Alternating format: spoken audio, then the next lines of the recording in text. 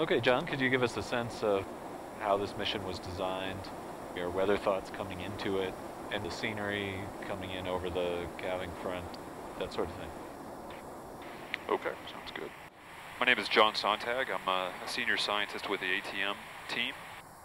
That's Airborne Topographic Mapper. Today's mission was called the Recovery Offshore 1 mission, made up of 6 parallel lines spaced at 20 kilometers.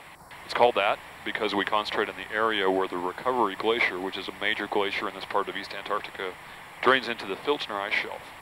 It tends to be difficult to get measurements to help us understand the shape of the cavity of water, ocean water, beneath an ice shelf such as the Filchner, especially a big one like the Filchner. And with our gravity instruments and our radar instruments on board the DC-8, we are able to collect measurements which allow analysts and scientists to deduce the shape of those underwater cavities.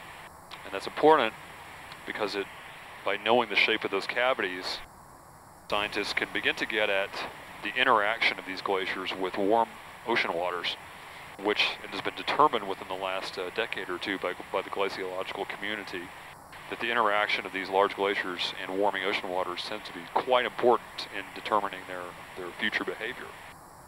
The weather today was probably not what you would call ideal. We knew that there would be a cloud layer between 8,000 and 10,000 feet, and we had a lot of confidence in this particular forecast. So our transit in this morning took us over the southern part of the Antarctic Peninsula and over the extreme southern part of the Weddell, just in front of the Ronne ice shelf. And sure enough, most of it was clouded, as the models predicted it would be. We could see bits of sea ice surface here and there. But when we made our descent into the Filchner ice shelf area, we could see the edge of the ice shelf and the edge of Berkner Island. It was clear skies there.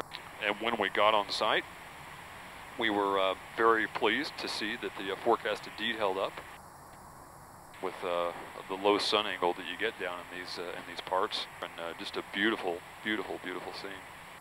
So it went very well today.